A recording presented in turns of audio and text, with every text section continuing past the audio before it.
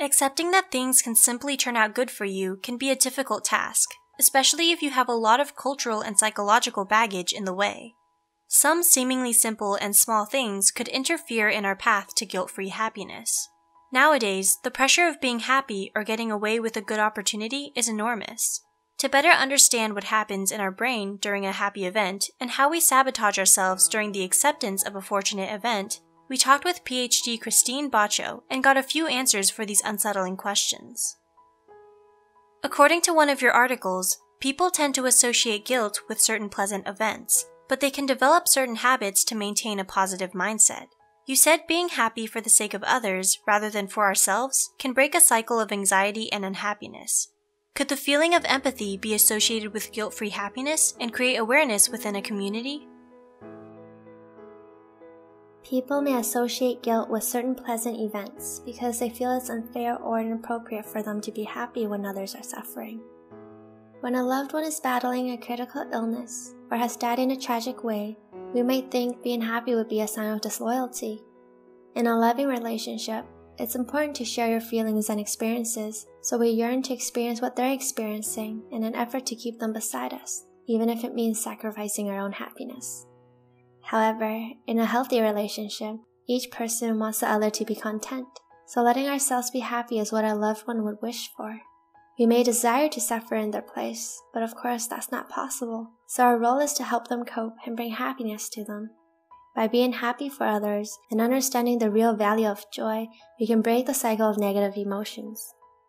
Happiness is more than a solitary experience. It's contagious, and feeling empathy for others allows us to help them move beyond their difficulties.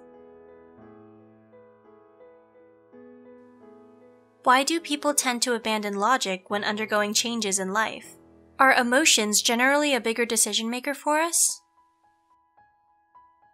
Emotions are regulated by different dynamics and different brain mechanisms. While logical thinking follows rules and lead to productive conclusions, emotion can influence our decision for better or for worse. Even when we believe their choices are based on logic, oftentimes those choices are also affected by emotional bias, because emotional attachment governs preference and perceived importance. Also, many people believe that life choices shouldn't be decided purely on logic. Take, for example, marriage. Most would prefer to choose their partners using their emotions rather than using utilitarian logic. How can optimistic and joyful people directly influence those suffering from depression or anxiety?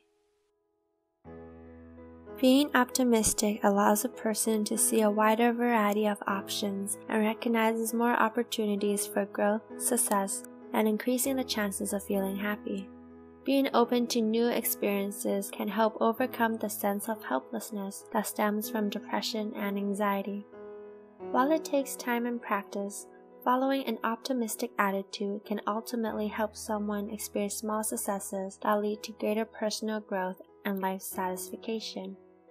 Joy is contagious and changes the way we others interact with us. Others are likely to spend more time with and respond more positively to us when they share our happiness. Having a positive attitude and healthier social interaction can break the cycle of depression and replace it with a cycle of more positive emotions. Why do superstitions like karma guide our fear of feeling happy? Karma is one example of a belief that's understood differently in various cultures. In a society that doesn't follow the fundamental philosophy behind it, the idea is often applied simply to convey a deeper universal human need for order. Notions of randomness, luck, and chance are threatened to our psychological well-being because they suggest that we will never be in full control of our lives. Consequently, we seek to impose orders, especially during chaotic or stressful times. Misunderstanding situations that are governed by chance, such as gambling, reinforced by variable awards, can lead to unhealthy behaviors. Young people nowadays are more connected than any previous generation. How can this asset be useful in transforming the world around us, especially with the growing number of anxiety disorders in that age group? Being socially connected is essential to psychological well-being. Many millennials are more connected to their families than prior generation as they take longer to buy their own homes. They have also benefited from social media and smartphones, which has mixed impact on them. On one hand, there's a possibility of being able to reach out for emotional and practical support anytime. But on the other, being constantly connected can impose stress and lead to anxiety disorders. People's behavior on social media tend to be more extreme than in real lives, leading to events such as cyberbullying and invasion of privacy. Generally, for many young people, constant connection means always being on call, with no alone time for themselves. But they are learning to use technology in constructive ways, whether it's befriending people from diverse backgrounds or keeping in touch with distant friends.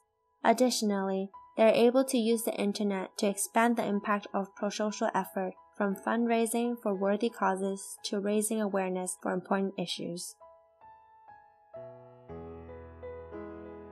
If you enjoyed this video, be sure to check out our other social media and check out our new Patreon account. Don't forget to subscribe, and thanks for watching!